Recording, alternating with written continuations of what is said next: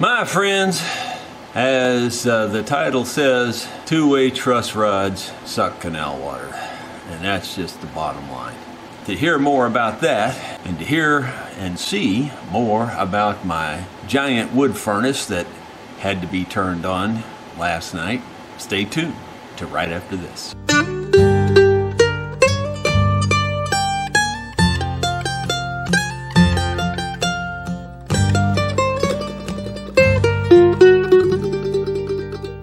Hello my friends, Jared Rosa here in the Rosa Stringworks workshop.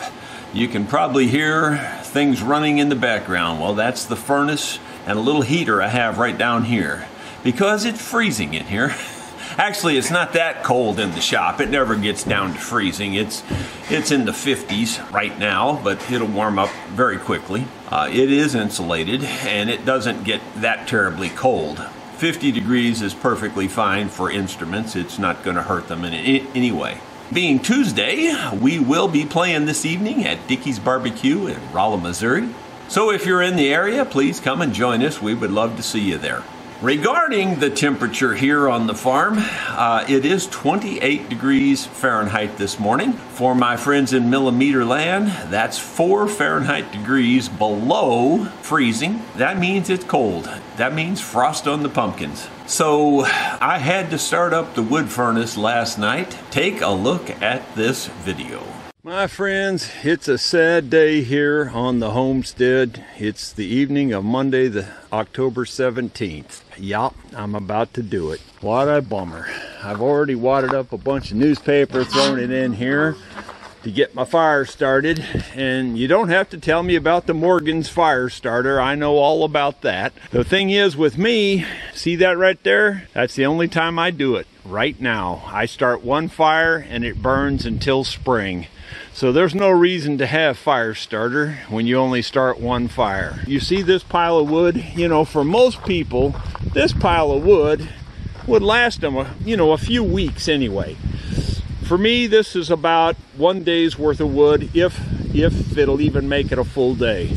No kidding. I'm not exaggerating. That's not some hype. That's just a black and white fact. That is not much wood for this stove. In fact, I could probably put almost all that wood in this stove. And the problem is, it's going to take almost all that wood before I get all that big boiler up there heated up. There's 400 gallons of water up there. Might as well quit talking about it. Go ahead and get the fire built. Got the kindling in the back of the car here, so I'm just going to throw all that in there, and I'll bring you back when I light her up. Well, I couldn't light it and hold the camera and everything, so she's lit, and it won't take but about 5 or 10 minutes. All that wood will catch on fire. I've got smaller stuff underneath there. That's the bigger stuff, and that's all wood that burns real easy. That's like red cedar and, soft woods, and that'll all catch on really fast. So I'll give it about 10 minutes, and then I'll start putting on the smallest pieces, and it won't take no time to get a good hot fire going, but it will take some time to heat up 400 gallons of water. It's been about 10 or 15 minutes. I've already put in some small wood, so let's see what it's doing. You can see there's very little smoke that comes out of this. It burns pretty efficiently. Now, it's going to smoke like crazy when I open this door, and that's for 2 reasons. Yeah, see, there's quite a bit of smoke comes out. Not too terribly bad this time, but you can see the fire's raging now. So it's not my first Boy Scout attempt at starting a fire. In about another 5 minutes or so, I'll be adding some of these larger pieces. And the temperature's already come up by a full 3 degrees. So that's a good sign. It's a sign it's working. The reason you build your fire so close to the door is that allows the heat to travel the full length of the roof before it goes out the chimney. So even though it's a 4-foot long fireplace, or longer than that actually, I could probably put close to a 5-foot log in there. The problem is that you can't pick that up, number one, and number two, you want to have most of your flame toward the front. So I only build a fire across the front, and I fill it all the way full, but only really 1 log deep, but completely full all the way across the front. And then that heats the water, and it's more efficient that way. At least that's what they tell you when you buy one of these. Well, it's been about another 10 minutes. You can see the pile's about half gone, and you can see that's where it went. It's pretty full. I could probably get another piece or two in there if I tried. By another 2 hours, the temperature will be back up to probably 150, 170. 185 is the max on this before it shuts off. The vent on this will shut off completely, and you'll almost see nothing coming out of the chimney when that happens. You know, you don't need a damper on the chimney itself because it just shuts off airtight everywhere in the front, and so it can't draw air. And as a matter of fact, you'll open the door sometimes and you'll think the fire's out because you don't see any flame at all. But as soon as that damper opens up, it don't take no time for that fire to come back. Well, my friends, it's the next morning. You can see the smoke is going fairly slow out of the chimney. There's not much force to it. That means the front is shut off, meaning that it won't allow air to go through. And you can see how much wood I have left. Now that's just one evening and night. And those two logs are big. They're way bigger than they look, you know, and the other logs were way bigger than they look. If you look how big it is compared to my hand, that's a big log. That's, oh, it's at least 8 to 10 inches in diameter. That's the smaller one. And the bigger one's probably 12 inches across and 8 inches wide at least. Well, there you go. There's the two new logs in there. One of them over here, the other one down here. I could put at least 3 more that size in there. And you can see that it's still burning pretty good. The temperature is up to 187, which is on the high side. 185 is where it shuts off typically. So I'll shut the door. No point in burning up any more of that precious fuel. But guess what I get to do this afternoon, since it's actually 28 degrees out here this morning, which means there's frost on the pumpkins for sure. By the way, that big shovel you see there, I do use that to clean the stove out, but that's not what it's there for, really. That's my poker. That's my fire poker, believe it or not. I mean, it doubles as a clean out, but it's got a long handle and I can reach back in there and move things around, and that's actually my fire poker. And you can see the fire is, I mean, it's still raging in there a little bit, but the front door is closed, therefore that's going to slow down to an absolute trickle in a little while. Well, there's the hornet's nest this morning with 28 degrees, and you can see there's nothing coming in or out of there. When I made the previous film on Sunday, there was a lot of activity. They were going in and out like crazy. I should have used this angle to show you. But today, there's nothing at 28 degrees. Now, that doesn't mean they're dead yet. They may be balled up inside there, keeping themselves warm. But after about the third one of these freezes like this, they are pretty much over with. Well, now you have seen what I had to do last night and to get it going, and then you could see this morning how much firewood I've already put in the stove. Yeah, it's still got enough to burn most of the rest of the day, but that's going to be about it. So now I think you can see how you could easily burn a cord of wood every 3 days.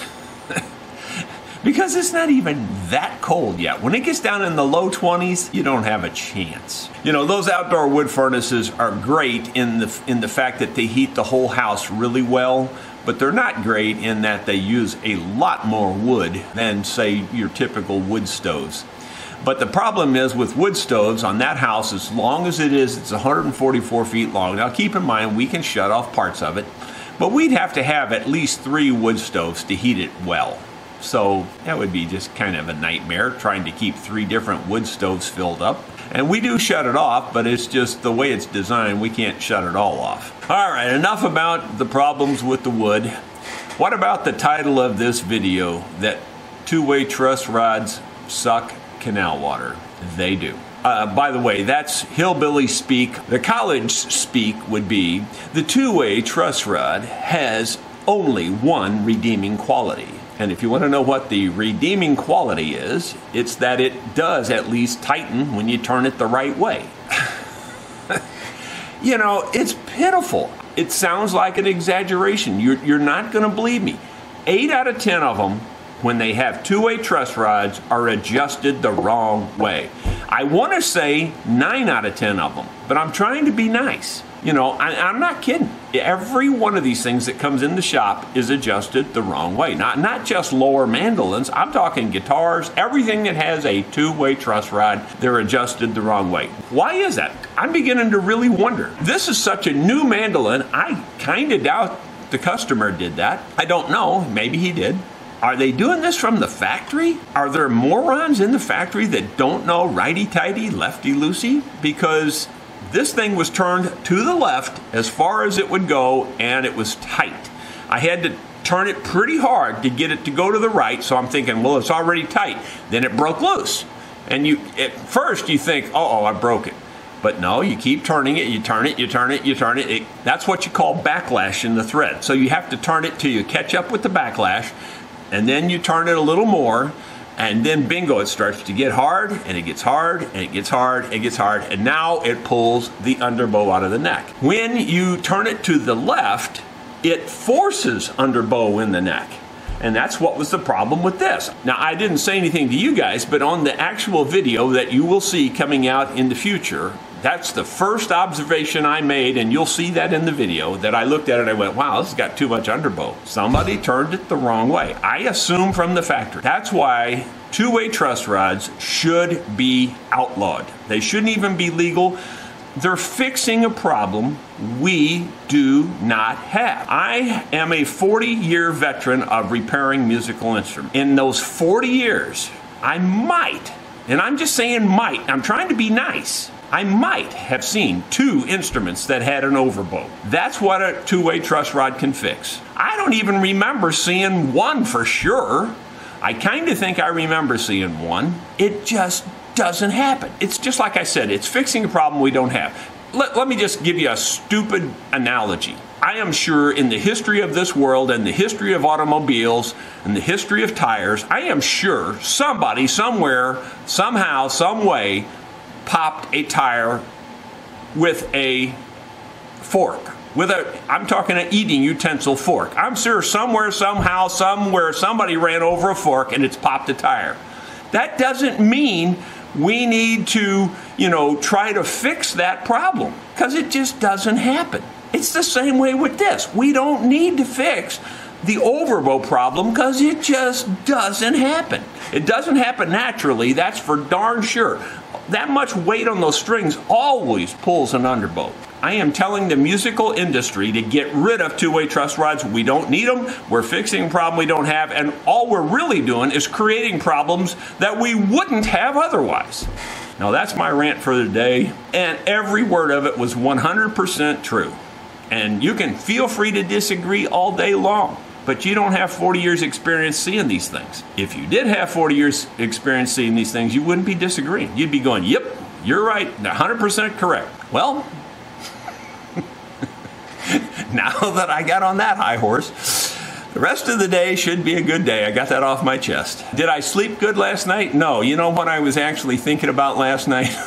Yeah, I know most of you are going to think I'm making this up.